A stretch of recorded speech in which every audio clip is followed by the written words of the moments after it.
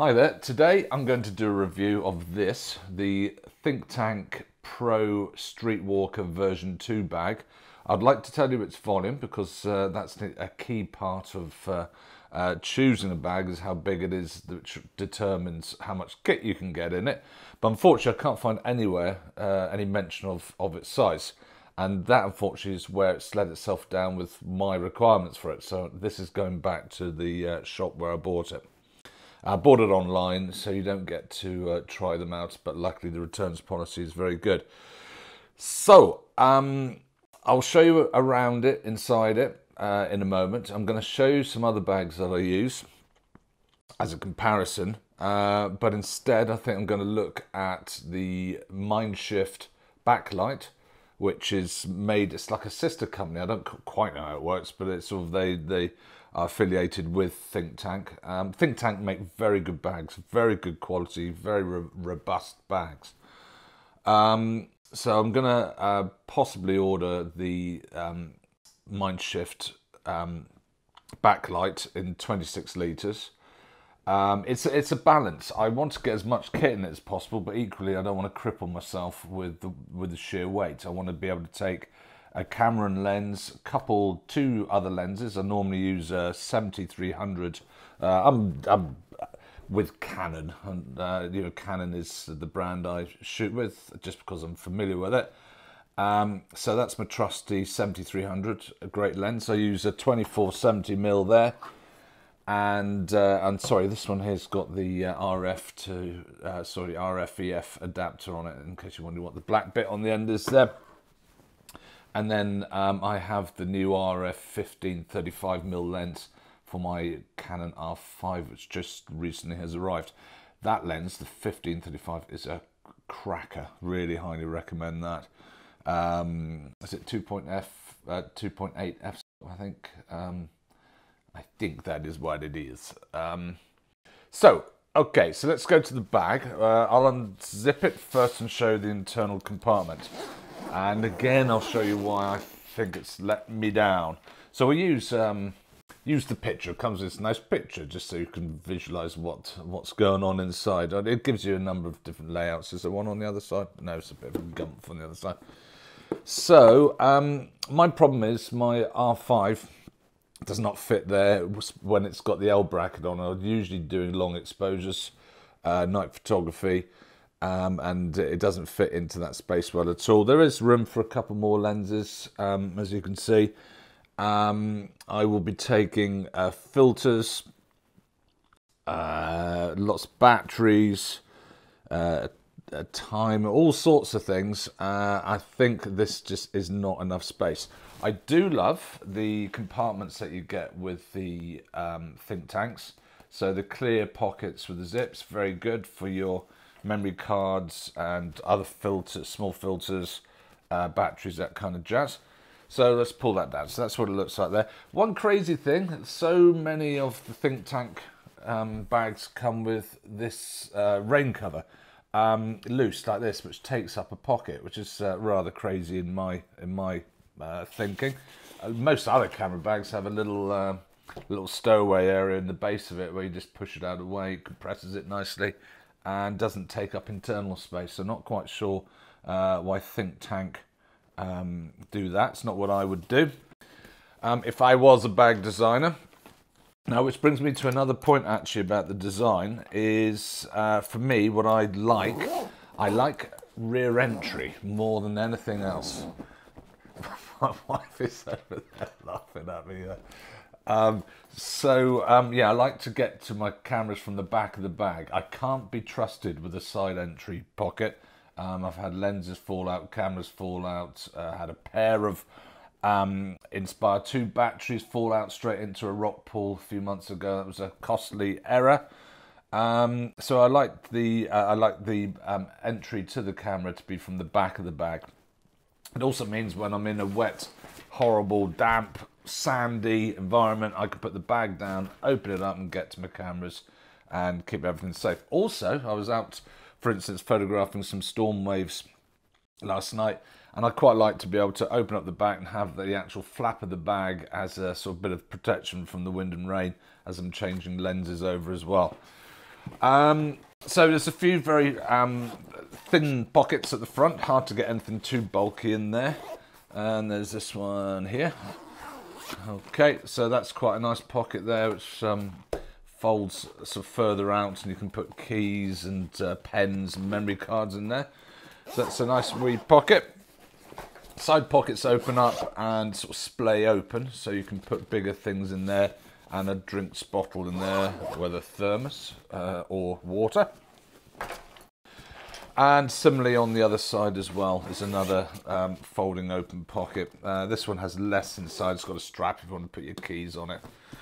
So that's pretty well the pockets. I'm going to whiz through this because I want to show you some other bags. I'm also an osteopath as well as professional photographer and drone pilot. And this one does have a very nice back. I can recommend the quality of the back, nice venting to reduce the amount of sweating, and well padded, and the shoulder straps are very well padded with some D-rings, chest clasp. There is a waist belt, which I can highly recommend on any bag, is to have a waist belt, because you can then have the weight going through your pelvis and your hips rather than through your low back if you do have some back issues. And this one you can upgrade from a narrow waist belt to a thicker one, which you can buy separately, and you just slot it through a little gap on the back there. Okay, oh, and there's finally also, often there are clues in the size of things, or little sort of hidden details in other bits of information. So this bag can take a 10-inch iPad type scenario, just 10-inch in this back pocket here. 10 inches isn't very big, so it's hardly a 15-inch laptop. So that's sort of quite an indicator as to how wide the bag is. It's not very wide at all, it's very narrow. Okay, so that's that bag there. I mean, it's very well made, very well constructed. Zips of very good quality. Handle, grab handle on the top, very good indeed. But just too small for my needs, and not the rear entry. So this is my normal camera bag. This is a sort of a Chinese knockoff of a Polar Pro bag. I'm not sure. Oh no, this one is Polar Pro. Sorry, this one's not a knockoff. Didn't realise I had bought a Polar Pro. But you can get identical ones as this from Amazon, or certainly used to. And as I like my bags to be, this one is rear entry.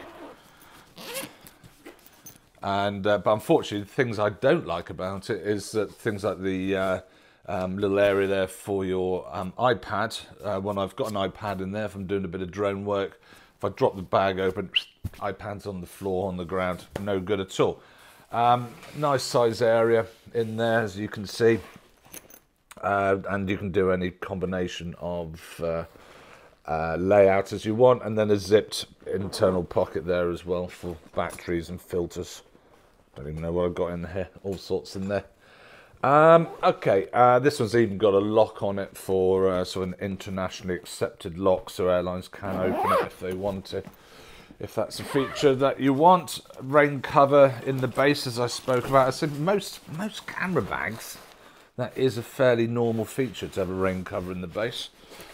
And two large side pockets. Got a little three-legged thing tool on the end there, which I love. I virtually always have an L bracket on my cameras, and it's they can become loose as you're working on it. So little tool there. So that's the camera bag that I currently use, and I like it, but I just there's a few features, particularly of sort of storage and memory cards, I don't like. Now this one, I should have looked up what it is. I'll put the name down below, actually, I think. So this is made by Low Pro. I think it's only the 250 model. Has a very large zipped area at the back there. I keep a landing pad for my Mavic there. And there's a small camera compartment that's with side accessibility. So this is the bag that I had my bits and bobs fall out of. Not very roomy in there, so it's one camera with a lens on it, maybe one extra lens, two to push. Struggling to get a bag with filters in there as well. Struggle to get a remote with a the bracket that goes on the 300mm lens there. So it's not the greatest amount of space for the camera, but it does have a handy pouch at the top there, which you can put. I can put my Mavic in there. I could put a puffer jacket, whatever, in there. So kind of because I'm out and about, I'm in woods, I'm on the beach, and weather changes. It's nice to have a space to stuff a coat or a towel or something like that. Maybe even my swimmers, in case I can go in the sea if when I'm out photographing. So I like to have a little bit of storage space for other things apart from camera equipment. I guess I kind of want everything, and that is very a difficult thing to get. But I'm sure with searching, I will find something that's nearer the mark. This bag, it's very nice. I say low pro. And 2 pockets at the front, handy for batteries and memory cards. So I'm going to look at there's an f-stop, Lotus I'm going to look at. I'm not sure whether that includes the inner, is it ICUs, is it called? Sort of the little container areas that they have, which you have to buy separately, I believe. Sometimes some shops sell them with. It's an expensive camera bag. I'm going to look at that. I think it's the 31 litre one I'm looking at. And there's also Mindshift is the other one I'm going to look at as well. Between the two, hopefully I will find the right one. If you've got any suggestions for bags I should look at, let me know. Hopefully you enjoyed this review. I'm trying to keep it short and sweet for you. And I don't have to try not to say the word super in front of every other word, like some reviewers seem to struggle with.